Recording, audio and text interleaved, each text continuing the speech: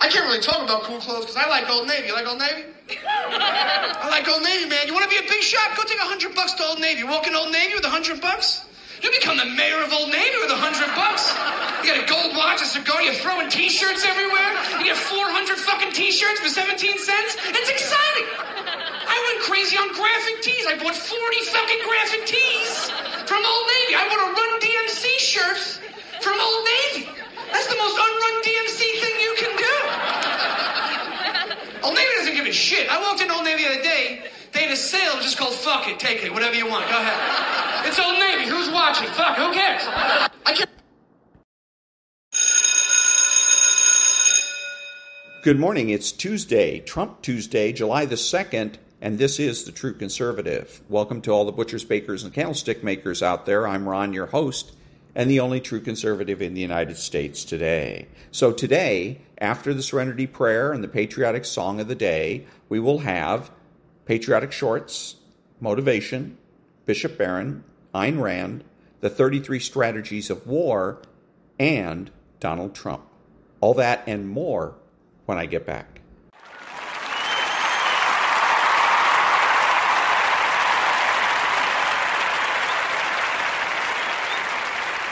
God, grant me the serenity to accept the things I should not change, the courage to change the things I should, and the wisdom to know the difference. Amen.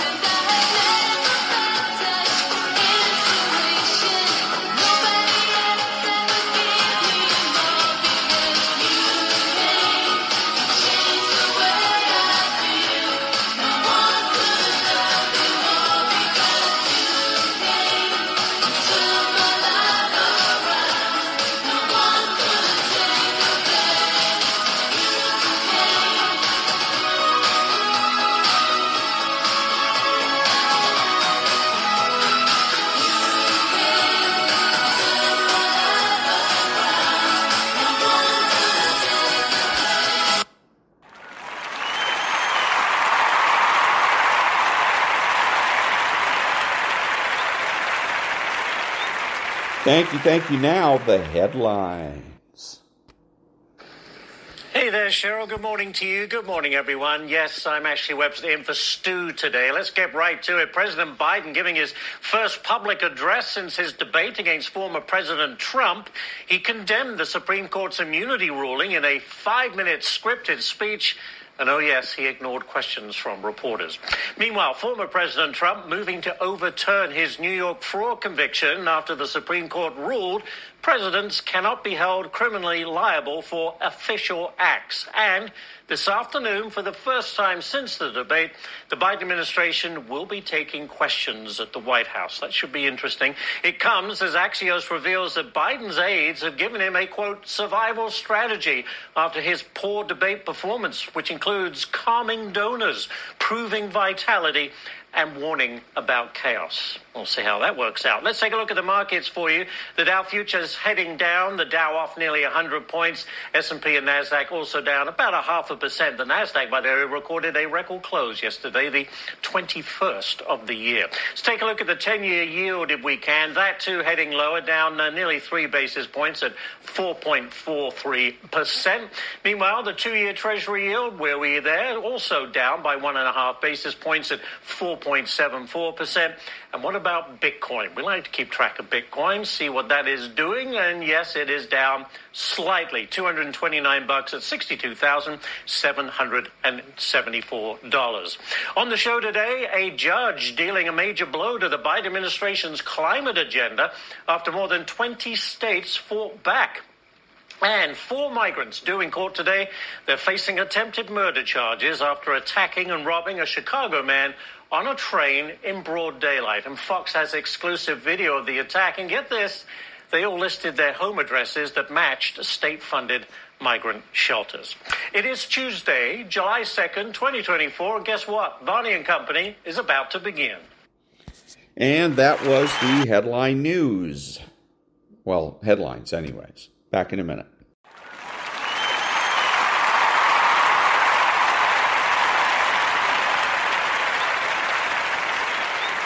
Thank you. Now, Hollywood.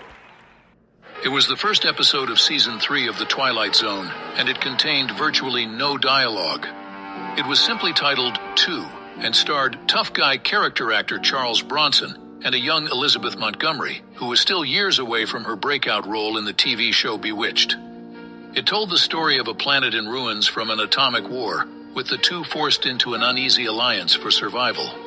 The script was written by Rod Serling himself, who had seen up close the devastation of war. Rod wanted Lizzie and me to depict the senselessness of war, reflected Bronson. With almost no dialogue, the actors had to convey their emotions through facial expressions and chemistry, something Montgomery excelled at. Charles could communicate the horrors of war through his eyes, Montgomery once noted. I saw that look with my father, too, when he returned from the war. Both Bronson and Montgomery's careers would take off within a few years, but both considered this episode among their finest work. I don't know. I'm not an intellectual. I know, as far as I know, my mom got a heart attack when I was 8 years old. She was a young woman. And she came home and the doctor said, make her laugh. And I don't think I ever tried to make anyone laugh before then. But I thought I'd better try and make her laugh. And I did. I was successful. And I think, like most things, when you have that mother's confidence that you can do something, you think you can do it with everyone. Were you an only child? No, I had an older sister. Yeah. And you kept your mother, at least you thought you kept your mother alive by amusing her. Do you know what's the hardest part for me with humor? I heard what you said to the audience. Yeah. Well, that hysterical fellow and that funny guy and so on, is that they'll think I'm going to be funny now, this moment. Now, I might be. I'm not saying I won't be. Oh, no, I don't think so. In Boston, before cell phone cameras and all of that stuff, if you took somebody's joke, that person came in and punched you out.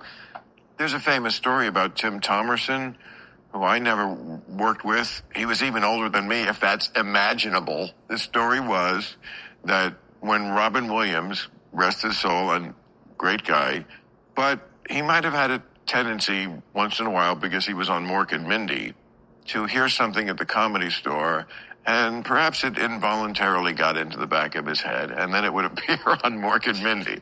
And the story was that Tim Thomerson just walked into the Comedy Store one night and punched him in the face.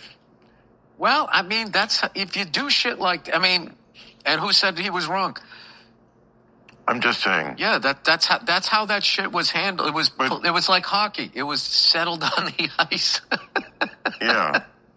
William Frawley was forced to play roles that made him miserable. When William Frawley joined I Love Lucy, he had a poor reputation. Many studio executives opposed his casting as Fred Mertz, urging Lucilla and Desi to find someone else. However, Desi, despite his own reservations, was adamant about hiring William for the role. William was hired for the show following Desi's gut instinct, but he was only given the role of Fred Mertz under the explicit condition that he would significantly reduce his alcohol consumption. This wasn't the sole unusual requirement. It's also been mentioned that the contract included provision freeing William from work obligations if the Brooklyn Dodgers reached the World Series.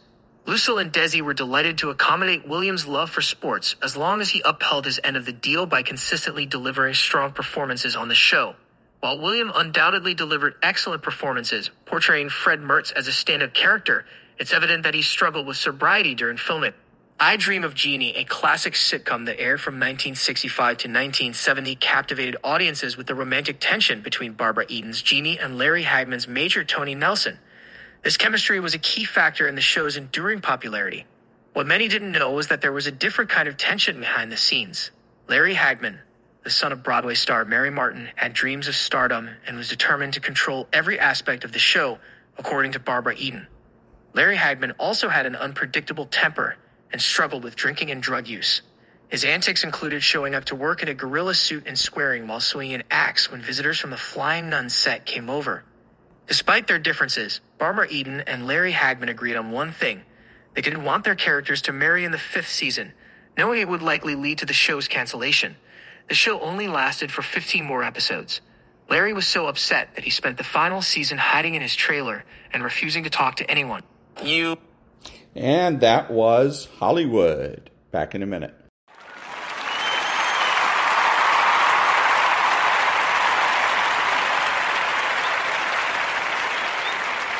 Thank you. And now, the military shorts. A U.S. nuclear submarine popped up in the Norwegian Sea in a show of force. And the USS Tennessee can carry up to 20 nuclear weapons, and it's traveling with an E-6B Mercury, a.k.a. the Doomsday plane, which handles nuclear command and control for the president. And the U.S. 6th Fleet let this be known on Twitter with no intention being given for the revelation. Though some have speculated, like Hendrik said, sometimes you just gotta pop and show them. And notably, a nuclear missile launched from the coast of Norway can reportedly reach Moscow in less than 2 minutes. So as one analyst put it, it's a blunt signal to Russia. And this is tensions between the two are the highest they've been since the fall of 2022. And all of this coming as the U.S. has suspended all sales of the Patriot missile system, with them now sending all of them to Ukraine instead, and also allowing them to strike inside of Russia with U.S. weapons. The military's new Manta Ray by Northrop Grumman has just been spotted. Once this is ready, nobody will mess with the USA. This is Manta Ray, an unmanned underwater vehicle that has been in development for over 4 years, with the design inspired by the fish. The Manta Ray is crazy. It can operate on its own for a long time, cover long distances across the world, and carry giant payloads. It's made to run on energy from the ocean, and it can even sit at the bottom of the ocean to save power. With this technology, it can go on risky missions without any help from humans. But that's not the best part. The Manta Ray has a wingspan of up to 9 meters, and it glides through water using small propellers. This year, the prototype has already had tests that have been a success. However, the Manta Ray has had problems like seawater corrosion, and even marine life that keep attaching themselves to the outside of the vehicle. These worries will not be a problem when it launches. In November 1941, an important meeting took place at the Kummersdorf Proving Ground near Berlin, attended by Heinz Guderian, Ferdinand Porsche, Friedrich Paulus, and other members of the German General Staff. They were present for the test firing on a captured Soviet T-34 tank. The tank was a surprise to the German command and a failure for Abwehr. During the firing from POT-38 and POC-40 anti-tank guns, the T-34 suffered only minor track damage. The only effective weapon against it was the 80mm Flak-18 anti-aircraft gun. The T-34's aluminum V-shaped diesel engine with 500 horsepower also impressed. This was unexpected for the Germans, as diesel engines were invented in Germany. Yet by the end of the war, German manufacturers had not managed to create a tank diesel engine, making their tanks vulnerable to Molotov cocktails. The main producer of the T-34 at that time was the Stalingrad tractor plant. Why did the Viet Cong's AK-47s explode during the Vietnam War? Let's just say American Special Forces had something to do with it. To shatter confidence in the enemy, one member of the highly classified Studies and Observations Group had the genius idea to booby-trap the enemy weapon and ammunition supply. They pried open captured ammunition cans and replaced some of the ammo with bullets loaded with extra gunpowder, causing the rifles to explode when shot. Eventually, the unit managed to manufacture over 12,000 sabotage bullets, mortars, and various rifles, distributing them to enemy supply depots across the country and on the bodies of dead soldiers in hopes other fighters would scavenge the ammo. They then spread rumors that Chinese manufacturers were knowingly shipping the tainted ammo, hoping to stir trouble between the two communist powers. Doc Friend went to go give me his last morphine shot, I guess. We only had one left because of the amount of casualties we had had up until that point on deployment. He went to go administer that last morphine shot, and the very small and fragile needle caught that combat gauze on my leg, and it bent it, and he wasn't able to administer it. And now, after going through the steps of the medevac process and back to the United States, not only did we learn that I had to be resuscitated 3 times, but when I arrived at the combat trauma hospital, I was labeled PEA, which is pulseless electrical activity. And they told me that if I would have received any morphine, that it would have depressed my respiratory system to the point of being unrecoverable. And that was the military shorts. Back in a minute.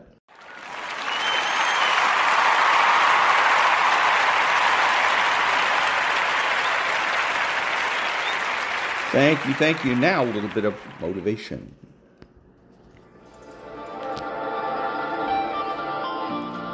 The greatest shame for a Spartan was to return home alive from a lost battle. So too, do not return from a challenge having not given everything.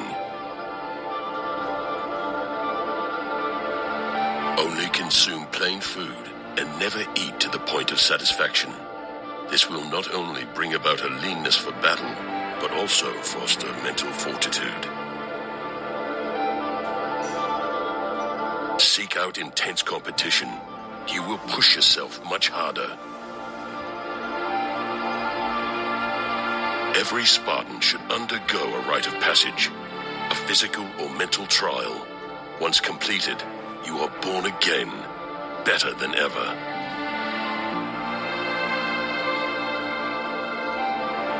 Speed, strength, and agility are less essential than stamina, grit, endurance, and courage. Accepting death will allow you to live your life courageously. It unshackles the mind from the limitations of fear, bringing forth your true potential. Do not engage in gossip. Only engage in conversation that will nourish and strengthen your spirit. Fight for a good cause.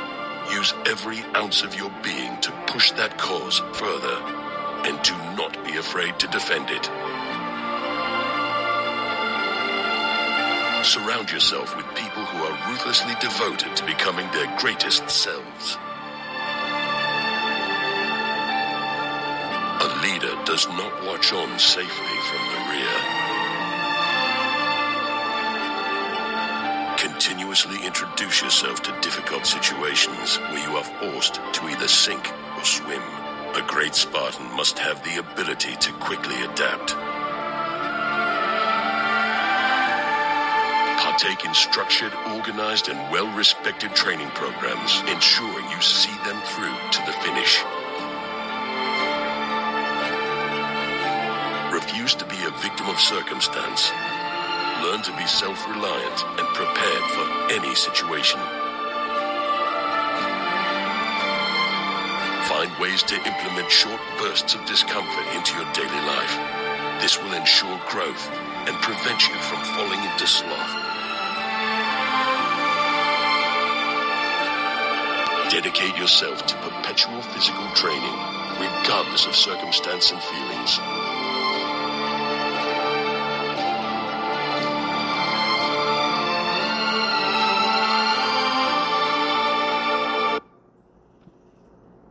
And that was a little bit of motivation.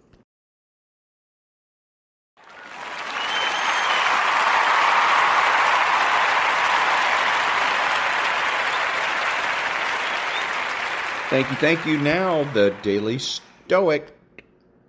What we control and what we don't. Some things are in our control, while others are not. We control our opinion, choice, desire, aversion, and, in a word, everything of our own doing. We don't control our body, property, reputation, position, and, in a word, everything not of our own doing. Even more, the things in our control are by nature free, unhindered, and unobstructed. while those not in our control are weak, slavish, can be hindered, and are not our own. Epictetus, Enchiridion, 1.1 through 2. Today, you won't control the external events that happen. Is that scary? A little, but it's balanced when we see that we can control our opinion about those events. You decide whether they're good or bad, whether they're fair or unfair. You don't control the situation, but you control what you think about it. See how that works? Every single thing that is outside your control, the outside world, other people, luck, karma, whatever, still presents a corresponding area that is in your control. This alone gives us plenty to manage, plenty of power. Best of all, an honest understanding of what is within our control provides real clarity about the world. All we have is our own mind. Remember that today when you try to extend your reach outward, that it's much better and more appropriately directed inward. And that was the Daily Stoic. Back in a minute.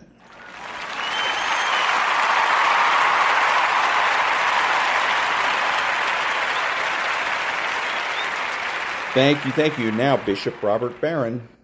Many of us are familiar with the phenomenon of addiction, whether it's alcohol or it's to drugs or it's to sex or pornography. All forms of sin are really forms of addiction. When you're caught in addiction, what can't you do? You can't save yourself from it, right? Think of the 12-step programs.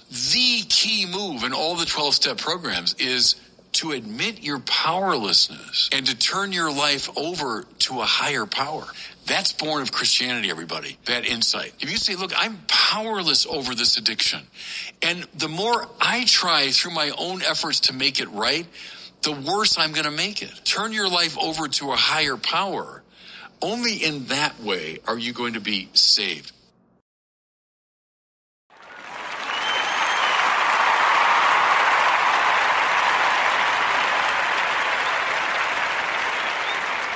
Thank you. Now, the Ayn Rand thought of the day. Quote, politically, the draft is clearly unconstitutional. No amount of rationalization, neither by the Supreme Court nor by private individuals, can alter the fact that it represents involuntary servitude.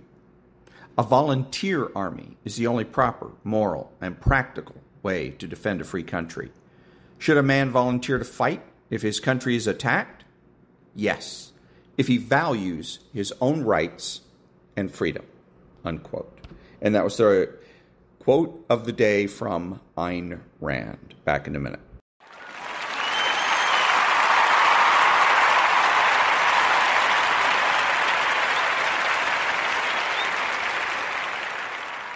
Thank you. And now the 33 strategies of war. The problem that many of us face is that we have great dreams and ambitions. Caught up in the emotions of our dreams and the vastness of our desires, we find it very difficult to focus on the small, tedious steps usually necessary to attain them. We tend to think in terms of giant leaps toward our goals. But in the social world, as in nature, anything of size and stability grows slowly. The piecemeal strategy is the perfect antidote to our natural impatience. It focuses us on something small and immediate, a first bite. Then, how and where a second bite can get us closer to our ultimate objective. It forces us to think in terms of a process, a sequence of connected steps and actions, no matter how small, which has immeasurable psychological benefits as well. Too often the magnitude of our desires overwhelms us. Taking that small first step makes them seem realizable. There is nothing more therapeutic than action. In plotting this strategy, be attentive to sudden opportunities and to your enemy's momentary crises and weaknesses. Do not be tempted, however, to try to take anything large. Bite off more than you can chew, and you will be consumed with problems and disproportionately discouraged if you fail to cope with them. The fait accompli strategy is often the best way to take control of a project that would be ruined by divided leadership. In almost every film Alfred Hitchcock made, he had to go through the same wars, gradually wresting control of the film from the producer, the actors, and the rest of the team. His struggles with screenwriters were a microcosm of the larger war. Hitchcock always wanted his vision for a film to be exactly reflected in the script. But too firm a hand on his writer's neck would get him nothing except resentment and mediocre work. So instead, he moved slowly, starting out by giving the writer room to work loosely off his notes, then asking for revisions that shaped the script his way. His control became obvious only gradually, and by that time the writer was emotionally tied to the project and, however frustrated, was working for his approval. A very patient man, Hitchcock let his power plays unfold over time, so that producer, writer, and stars understood the completeness of his domination only when the film was finished. To gain control of any project, you must be willing to make time your ally. If you start out with complete control, you sap people's spirit and stir up envy and resentment. So begin by generating the illusion that you're all working together on a team effort. Then, slowly nibble away. If in the process you make people angry, do not worry.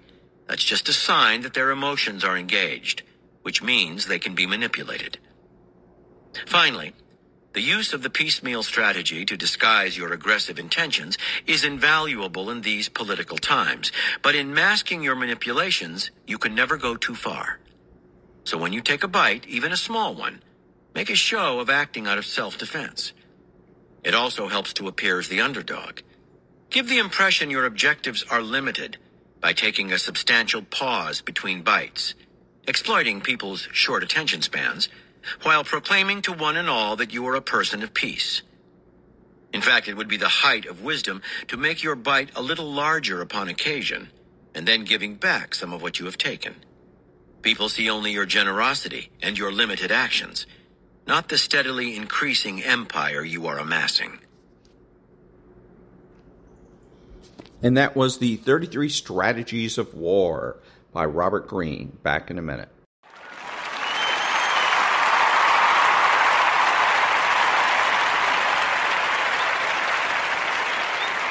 Thank you. If you're a Democrat, you should vote Republican because aggression against others reverses into aggression against the self.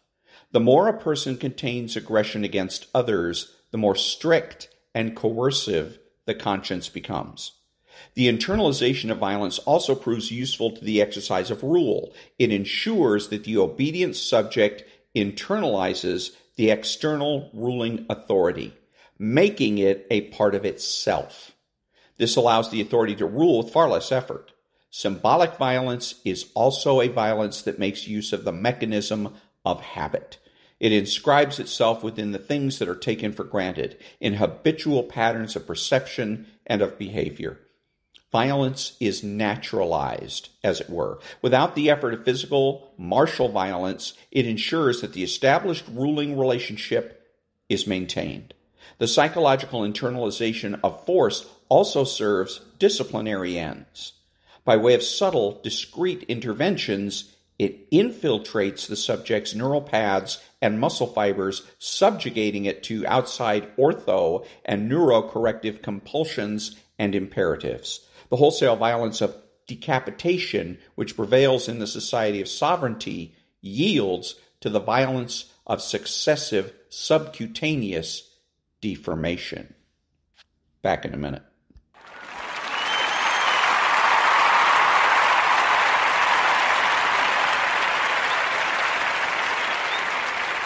Thank you. So with regards to the decision by the Supreme Court, this came down again to dueling rights, the rights of the non-existent rights of the government versus the rights of the individual. And the Supreme Court found that the individual has the rights and that the government has none, that the government has no right to prosecute. The government has the authority to prosecute, but it has no right to prosecute. Of course, the left in this country can't stand that, but too bad.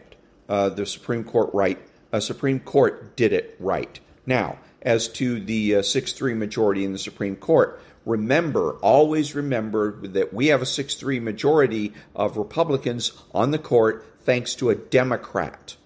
Thanks to a Democrat named Senator Reid. He is the one, he's passed away, but he is the one that created what is known as the Reid Rule, which has to do with whether or not a Supreme Court nomination can be filibustered. And he did away with the filibuster of Supreme Court nominations in order to help President Obama stack the court. Okay, so, and what ended up happening is it backfired. Like almost everything that the Democrats do, like almost every ill-gotten or ill-conceived scheme of the Democrats, it backfired. And we now have, thanks to the Reid Rule, Senator Reid, a Democrat, a 6-3 Republican majority on the Supreme Court. Now, if we didn't have this bloated, ridiculous concept of government rights, it wouldn't matter what whether the Supreme Court justices were Republican, Democrat, or independent, because they'd be doing their job, which is simply to apply the law. Back in a minute.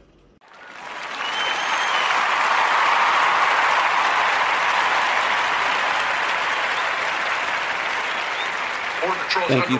Well, they really so are. in the background there is a Kentucky congressman and a lady that's from why I found it so Maria incredulous last show, Thursday night during the and debate that President Biden claimed that he had to support the endorsement of the Border Patrol. Of course, right away they came out and they squashed that and said, absolutely, we do not.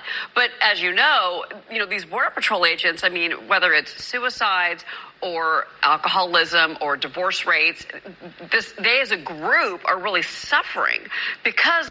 Well, anyways, I don't know why she's going off on the suffering of the Border Patrol agents, but the point I'm trying to make here is when I listen to this guy, the first when he starts talking about it, I'm thinking, okay, because this is supposed to be a news show, news and analysis.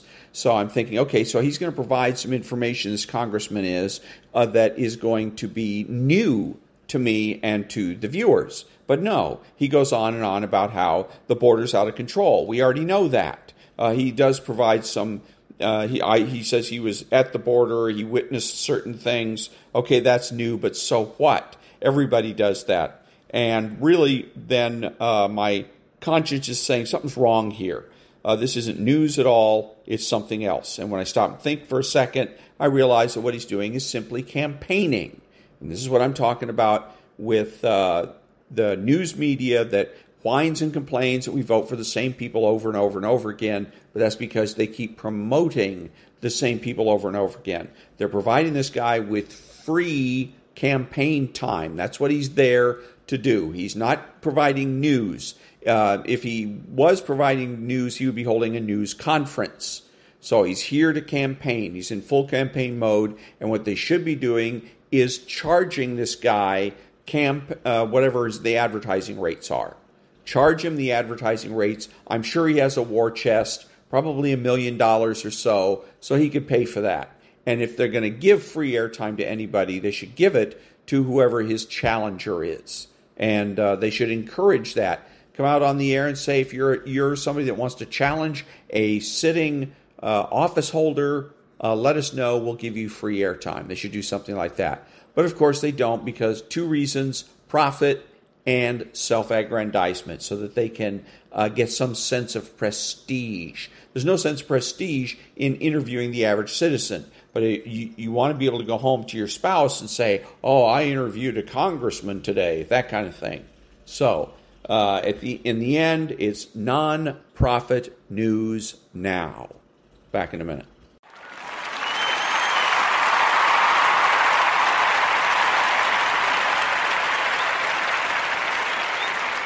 Thank you. And now, Donald Trump. Less than 1 year has passed since I first stood at this podium, in this majestic chamber, to speak on behalf of the American people and to address their concerns, their hopes, and their dreams. That night, our new administration had already taken very swift action. A new tide of optimism was already sweeping across our land.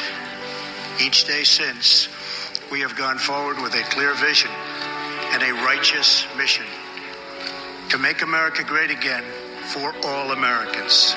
Over the last year, we have made incredible progress and achieved extraordinary success. We have faced challenges we expected and others we could never have imagined. We have shared in the heights of victory and the pains of hardship. We have endured floods and fires and storms. But through it all, we have seen the beauty of America's soul and the steel in America's spine. Each test has forged new American heroes to remind us who we are and show us what we can be. We saw the volunteers of the Cajun Navy racing to the rescue with their fishing boats to save people in the aftermath of a totally devastating hurricane.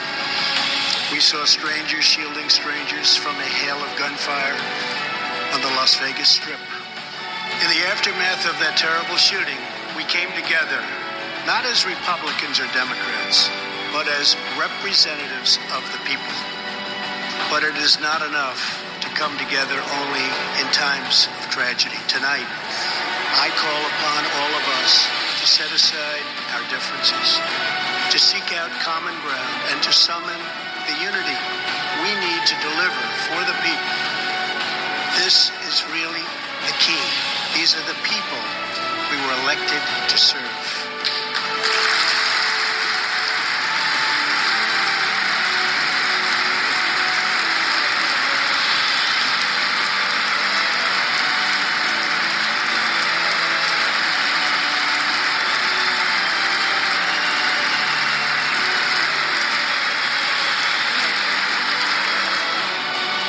Last year, the world has seen what we always knew, that no people on earth are so fearless or daring or determined as Americans. If there is a mountain, we climb it. If there's a frontier, we cross it. If there's a challenge, we tame it. If there's an opportunity, we seize it. So let's begin tonight by recognizing that the state of our union is strong because our people are strong. There has never been a better time to start living the American dream. So to every citizen watching at home tonight, no matter where you've been or where you've come from, this is your time. If you work hard, if you believe in yourself, if you believe in America, then you can dream anything. You can be anything. And together, we can achieve absolutely anything.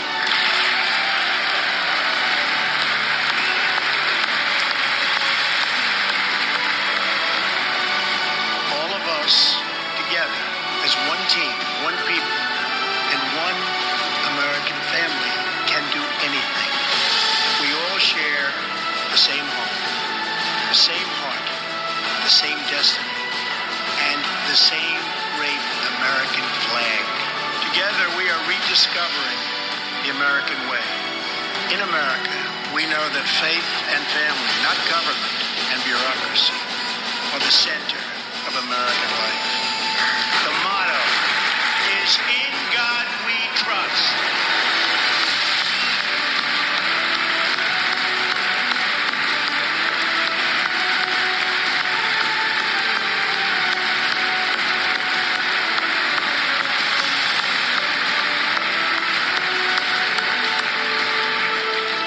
We celebrate our police, our military, and our amazing veterans as heroes who deserve our total and unwavering support. It reminds us of why we salute our flag, why we put our hands on our hearts for the Pledge of Allegiance, and why we proudly stand for the national anthem. Americans love their country, and they deserve deserve a government that shows them the same love and loyalty in return. We want every American to know the dignity of a hard day's work. We want every child to be safe in their home at night. And we want every citizen to be proud of this land that we all love so much.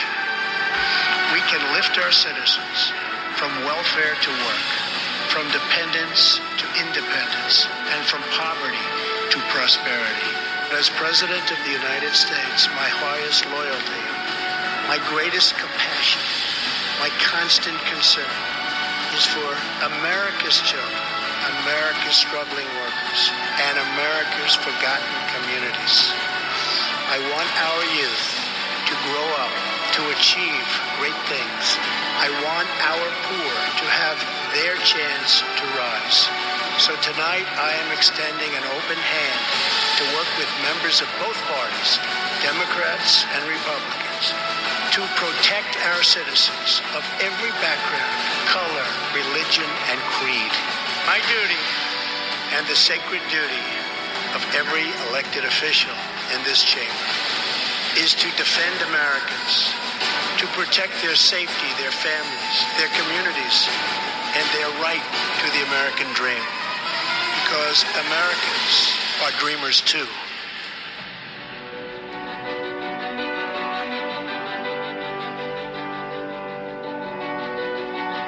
It was a small cluster of colonies caught between a great ocean and a vast wilderness. It was home to an incredible people with a revolutionary idea that they could rule themselves, that they could chart their own destiny, and that together they could light up the entire world. That is what our country has always been about. That is what Americans have always stood for, always strived for, and always done. We're a people whose heroes live not only in the past, but all around us, defending hope, pride, and defending the American way. They sacrifice to raise a family. They care for our children at home. They defend our flag abroad. And they are strong moms and brave kids. They are firefighters and police officers and border agents, medics and Marines. But above all else, they are Americans. And this capital, this city, this nation belongs entirely to them. Americans fill the world with art and music. They push the bounds of science and discovery. And they forever remind us of what we should never, ever forget. The people dreamed this country. The people built this country. And it's the people who are making America great again. As long as we are proud of who we are and what we are fighting for, there is nothing we cannot achieve. As long as we have confidence in our values, faith in our citizens, and trust in God, we will never fail. Our families will thrive. Our people will prosper. And our nation will forever be safe and strong and proud and mighty and free. Thank you, and God bless America. Good night.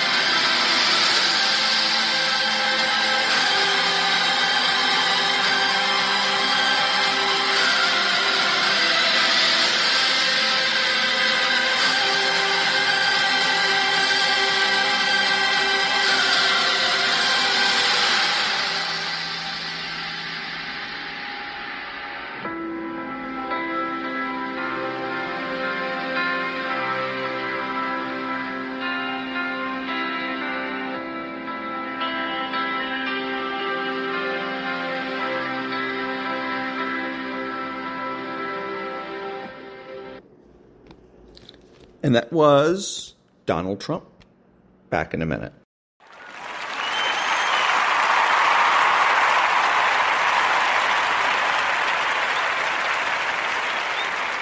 Thank you. The following is one of my voiceover demos. If you're a voiceover artist and you would like to advertise one of your demos on my podcast, please send an MP3 to thedrill12, all one word, at gmail.com. That's thedrill12 at gmail.com. Back in a minute. Americans love scenery. We want to see it all, from one coast to the next, Mount Rushmore down to the Everglades. So hop into a Chevy Malibu and take the scenic route. It's the car you knew America could build. There's a place where people count on friendships they can trace back generations, where they can count on the same stool at the coffee shop waiting for them every morning. This place is called Glen Ellen, and you can find it in every bottle of Glen Ellen wine. This is craft brewed Herman Joseph's, the smoothest, easiest drinking specialty beer in the entire solar system. And I believe you'll find drinkable in the dictionary right after don't order a beer you can't drink. Zoingo! Boingo! The freestyle pogo with more boing, more bounce. Bounce further, bounce higher with Zoingo Boingo. To see what makes Arrowhead Mountain Spring water different from those other waters, you have to go back to the source. And with Arrowhead, that means going back a little farther and longer than most. Between security challenged and security strengthened, there's one important word: how. And it is the how that makes all the difference to our nation and our world. Lockheed Martin. We never forget who we're working for. What makes Kraft Singles so good? 2 out of every 3 kids don't get the recommended amount of calcium. But with Kraft Singles, they get a good source of calcium and the taste they love. Kraft Singles. Magic every single time. Throw boring overboard with a new real meal from Long John Silver's. A meal worthy of a plate, just $4.99. Only at Long John Silver's. We may not all be geniuses, but we can all do something smart. Introducing the Hyundai 199 Sonata Lease. It's a smart deal on a really smart car.